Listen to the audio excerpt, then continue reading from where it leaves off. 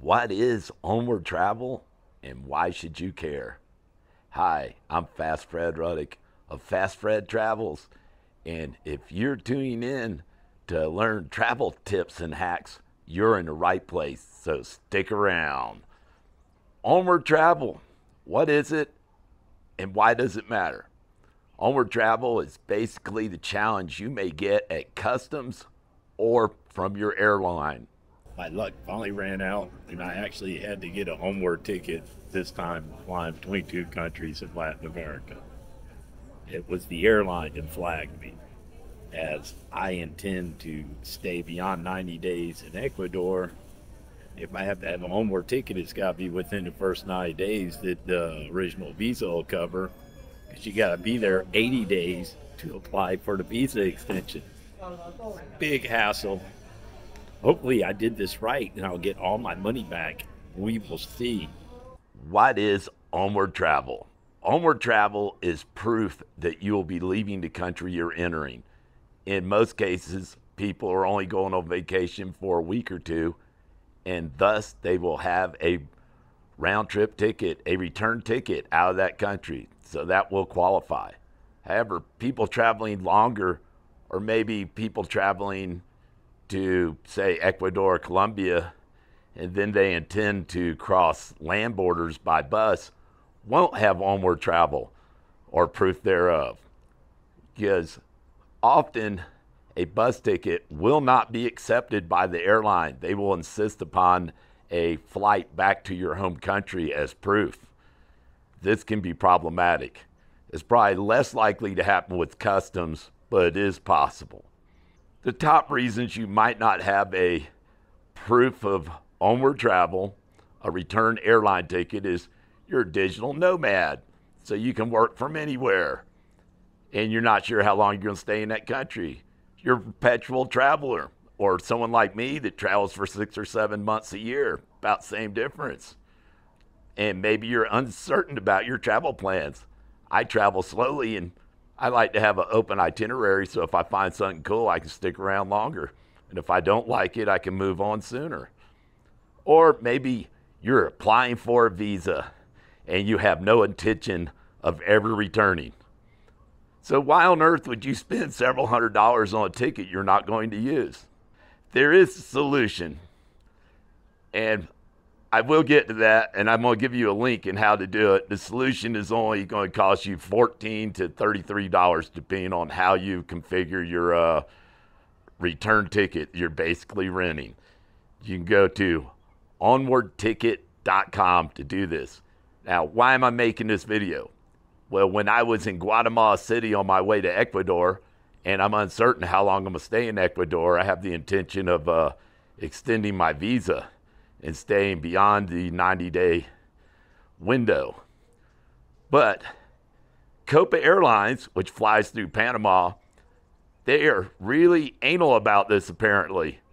And at the last minute while boarding, and yes, I had an economical ticket, so I was in the last boarding group, I was challenged for proof of onward travel. This has never happened to me at that point.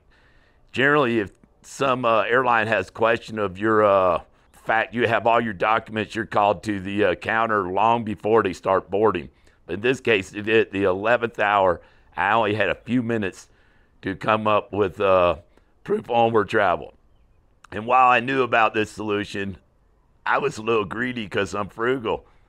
So in the past, hotwire.com used to give you a 24-hour grace period. That is not the case. And unfortunately, I didn't have time to read the details. Additionally, I knew federal law requires airlines to refund the ticket within 24 hours if you request it from booking. But that only applies if you buy directly from the airlines. So maybe I could have done that, but that's another hassle of a phone call and trouble, which is probably not worth $14 that you can resolve this otherwise. I lost $280 being greedy, I guess, and not taking the solution that I knew about. So my tip is, if you're flying somewhere and you don't have proof of onward travel, go ahead and spend the $14 for peace of mind. so you don't have to hope that your phone works and that you can book the ticket before the door closes on the airplane. I did make my flight, and it was very tight. There was no time to research this at that moment.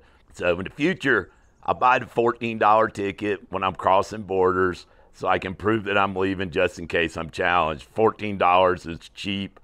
It's a lot cheaper than the transportation to go back, get a hotel, and then try again.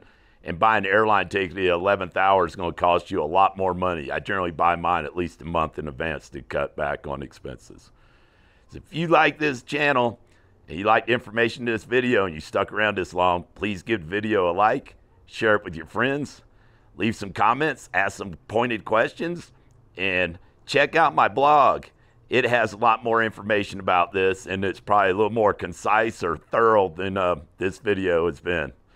Shout out to all my friends back home, and especially you folks that support this channel. I really do appreciate you.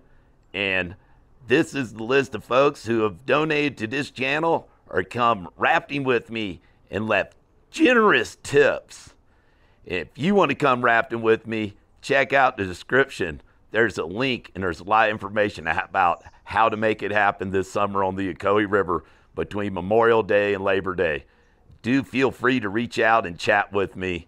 I am available, and I want to make sure you have a good time on the river. By the way, I really miss my friends at Cat's Deli, McKaysville, Georgia. If you're in that area in the Copper Basin, you should drop by and tell Nancy hi and tell her Fred was thinking about her. They do have kosher gravy and bacon and egg sandwiches and some sausage and egg sandwiches. Yeah, it's a joke. It's a Southern deli, so of course they have stuff that might not be kosher, but the food is really solid, and the coffee is almost as good as that which I drink here in Ecuador and previously up in Guatemala.